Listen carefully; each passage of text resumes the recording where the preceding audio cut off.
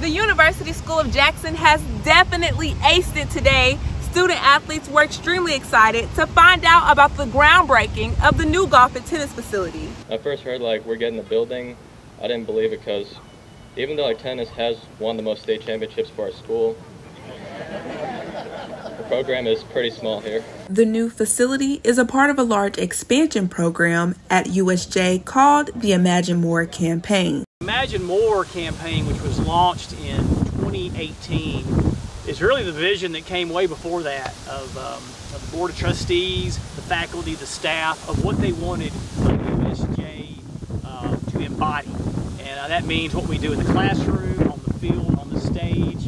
The goal of the expansion is to improve life on campus. It includes 17 renovations like updated playgrounds, gated entries, and the new golf and tennis facility. My friends down at Franklin Road, Baylor, McCauley, and Ensworth already had this opportunity to practice on these types of facilities, but I'm proud to say that USJ will be the first in West Tennessee. Even though tennis is not really as popular a sport unlike football, basketball, but we all continue to play the sport because we love it and we love playing with our teammates. More construction is in the works at USJ. Next in line, the baseball stadium, the new stadium, it's not new, it's enhanced stadium. It's under construction right now. The tennis courts are in the final stages, as you can see.